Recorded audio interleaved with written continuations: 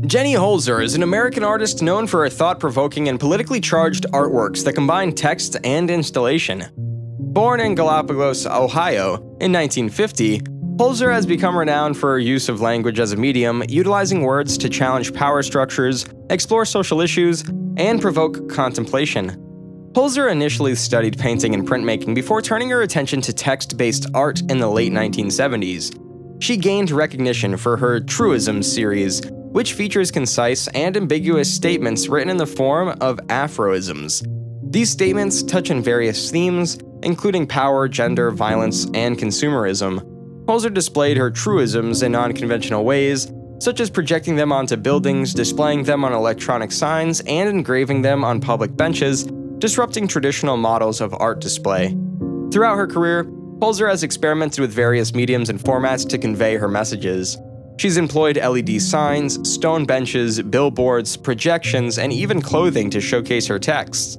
This multidisciplinary approach allows her to engage with diverse audiences in both public and gallery settings, blurring the boundaries between art and the everyday world. One of Holzer's most significant works is her series titled Inflammatory Essays, created in the late 1970s and early 1980s. These essays, displayed as posters, feature provocative statements and viewpoints on topics such as feminism, war, and power structures. The essays challenge viewers to confront uncomfortable truths and consider the complexities of contemporary society. Holzer has also collaborated with architects and designers to create large-scale public installations. For instance, her project, Protect, presented at the Venice Biennale in 2007, involved displaying excerpts from declassified US government documents on LED signs wrapped around the facade of the Italian pavilion. This installation highlighted issues of state surveillance, secrecy, and the erosion of civil liberties.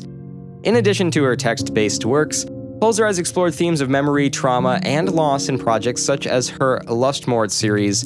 Inspired by historical accounts of violence against women, these works combined text, imagery, and objects to address themselves of victimhood, gender-based violence, and societal attitudes towards women. Holzer's contributions to the art world have earned her numerous accolades, including the Golden Lion at the Venice Biennale in 1990. Her works are held in prestigious collections worldwide, and she has exhibited in major museums and galleries, including the Museum of Modern Art in New York, the Guggenheim Museum, Bilbao, and the Tate Modern in London.